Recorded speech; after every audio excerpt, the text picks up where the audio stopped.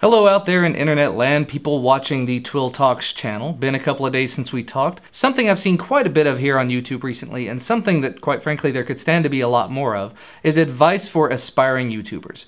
People who are asking for advice, asking for tutorials, asking for ways to become better video producers. So I thought I'd share one quick tip with you guys. This is something that I've seen people do who are beginning YouTubers all the way up to some of the top partners. And that's one quick, simple tip that's very, very easy to fix.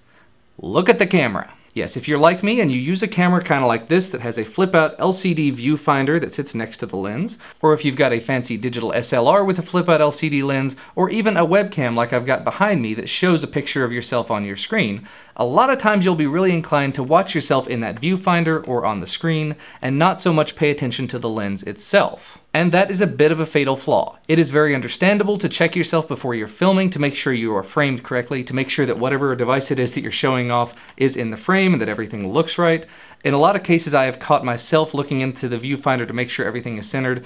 If it's a 1 or 2 second, let's make sure that everything is centered, that's perfectly fine. But when you spend half the video checking yourself out in the LCD viewfinder to make sure that you're still in frame or to make sure that you look right, that's really something you should be doing off camera. It's very distracting to the audience, and in a lot of ways it comes across as unprofessional. Not saying this to target any one person in particular. I have to say I've probably seen a dozen people do this in the videos I've watched over the last week or so. Personally, I make every effort not to do that. You'll notice in these videos on the second channel I do look away from time to time, but basically that's because a lot of what I do here is unscripted, so I'll look away when I'm thinking about something, and then I'll look back when I've got the idea clear in mind, but I do try to keep things kind of stream of consciousness.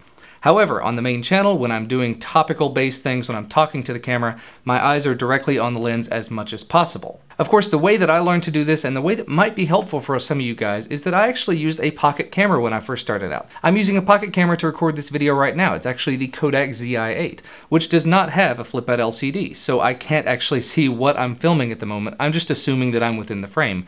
Because I took 5 minutes before shooting to line everything up, to make sure I was in the right spot, make sure I was the right distance from the microphone and such. So now I don't have to worry quite so much exactly where I am in the video. I assume that I'm about here at the bottom and I'm about here at the top and I've got here to the sides. So as long as I stay within that little invisible box, I should be good to go, and I can worry about keeping my eyes on you guys and talking to you. But that's about it for this quick tip. I just wanted to pass it along to you guys if you are aspiring YouTube video makers. If you'd like to see any more tips and tricks of this kind on this channel, let me know in the comment section below and I can definitely work that out. But as always, thank you so much for watching, and I will see you next time.